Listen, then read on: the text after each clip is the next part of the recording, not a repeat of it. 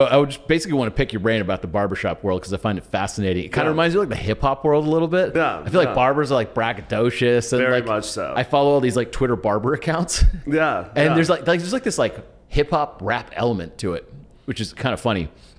And in general, I've also noticed the barber world is often really low tech. Definitely. It's like dudes are like texting each other like, "Hey, what time do you want to come back?" It's like, "I got 9 a.m. open." You've gone the high tech route all the way. Yeah.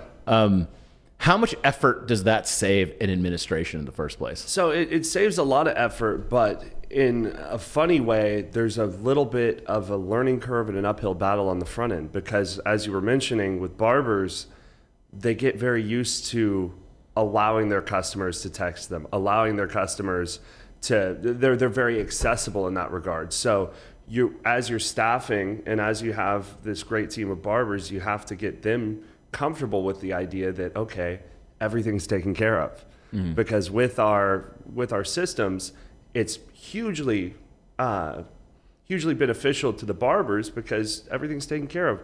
Text message, reminders, email reminders, even the booking online itself, the customers can do it all themselves, but the barbers have to change their way of working, their mindset, to allow us to utilize that technology at the full capacity, right? So I have to show the barbers like, hey, if somebody's trying to text you, send them the link.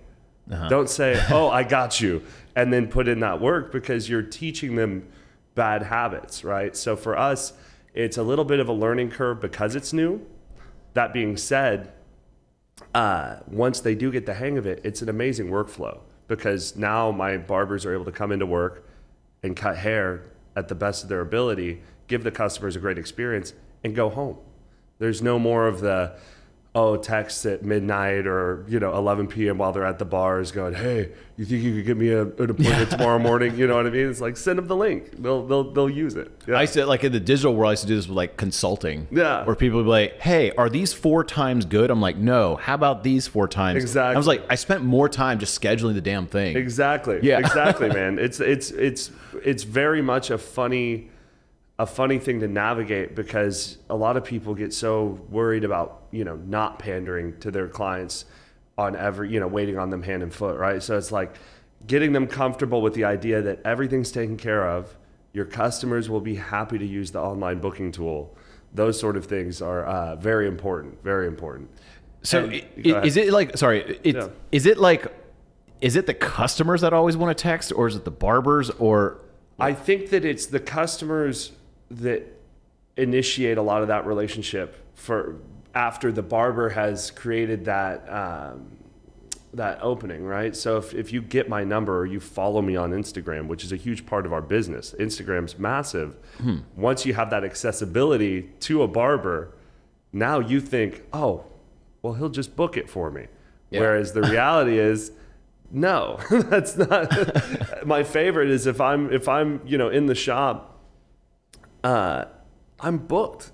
I'm literally cutting hair. There's no opening for me to say, oh, 1 second, let me check my phone so I can book these appointments. Like that's not a possibility. Yeah. So, a lot of it's the customer's accessibility to barbers and getting my barbers comfortable with, send them the link. Say, hey, you can book it right here, as opposed to, oh, let me check on that for you. That's not necessary. Now, related, how many people like call the store on a daily basis? It's really funny you asked that because that was one of my big assumptions coming into this industry coming into opening Sorek was, okay, maybe we don't even have a phone.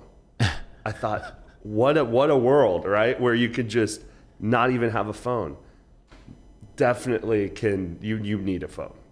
For some reason, I think it's the going on Google, you search a barbershop or a clothing store, you click either their website, which takes you to the homepage, or you click their phone number, which calls it immediately.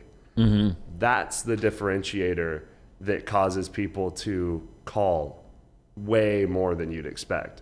It's because as they're Googling, they go, oh, perfect, Sorek, this looks really cool, call. Whereas the booking tool is on the website, click book now. So it's the degrees of separation, you know, in terms of. Is it mainly like first time people calling? Very, I wish. So people call like constantly to book their appointments? A lot of people call, man. Instead of the web tool? Instead of the web tool. Interesting. Which you've used it. It's super easy. I would prefer to use it. Yeah. And you choose the time. There's no, let me look at the, you know, what day are you thinking? You make all those decisions. It's like, which guy do you want? And like, if you're talking to a person, it's like, I don't want this guy. I want that guy. Like, it's the whole thing is very funny in that regard. You know, it's you'd expect people to be very inclined to use the online booking tool, and they do. And it is something where once my customers have used it, they love it. But I think another thing is by calling, I think some customers feel like they can get a little bit of you know, maybe flexibility, like, oh, I didn't see the times that I wanted, let me call them. And see, you know, it's a weird relationship. But you know where I've noticed this? So we do a lot of consulting with companies in the medical field. Calling is the biggest in the medical field. There's something about like having a doctor or medical procedure. You want to know like there's someone there. You know, I think that's part of it, but I'm surprised how many doctors don't have online booking available. Well, I've worked with these clients. They have the same thing as you. More people will rather call. Really? I don't know. That's so weird. Because for me, it is. I was just trying to book a doctor's appointment the other day. I go online. I'm thinking, perfect. I'll just, because another thing is if it's a Saturday, I can't call the office. They're not there. So having an online booking tool is great because boom, done. Not available. So I guess maybe, I think there's also a little bit of an old school mentality because they still have, you know, the full on receptionists and all that stuff. Dude, just handling legacy stuff is so powerful. Like, it's like, why are you doing this? It's like, because we did it last year. Yeah. It's just that. Exactly. I think that's because I would have to change everything. Yeah. You know, it's that they have that in their mind that is such a hurdle to get over that, oh, why even bother with that? We're booked, we're busy, we're done. But I've seen newer specialty things, kind of like gyms and stuff like that. Most of those will go full, only like, don't call us, don't talk to us. Exactly. Sorry, like if you want that, you just can't. One of my friends' gyms in town, they had no reception. Like the trainers would be running the classes and they had an online phone, but it wasn't like a Google Voice number or something like that, but everything was all handled online. Okay, so I've talked to so many barbers about this, and the low tech factor of most barbershops probably contributes to this, but because they had no idea what I was talking about. Subscription haircuts. Yeah. Why can't you put someone on a subscription for a haircut? Like, let's say, so when I was doing like a tight fade, I liked it, but I got to go in like every week to keep that thing tight. And I was like, that's a lot of scheduling even through the web tool. Like, I got to like come all the time. I just rather have like a thing that it automatically sets it and like puts it in a calendar. Is that not a thing? Why? So what I do with Sorek is we'll set, you know, a reoccurring appointment easily. The problem with subscriptions in our space specifically, because I consider we're in the luxury men's grooming space, a little bit more elevated than what you'd find in a neighborhood barbershop from an experience and a skill level. That's a very, you know, there's a differentiator there. You've got your sports clips, you've got your smaller neighborhood barbershops, then you have Sorek. My friend's shop, Shed in town, is another great example. All of these where we're very much craft.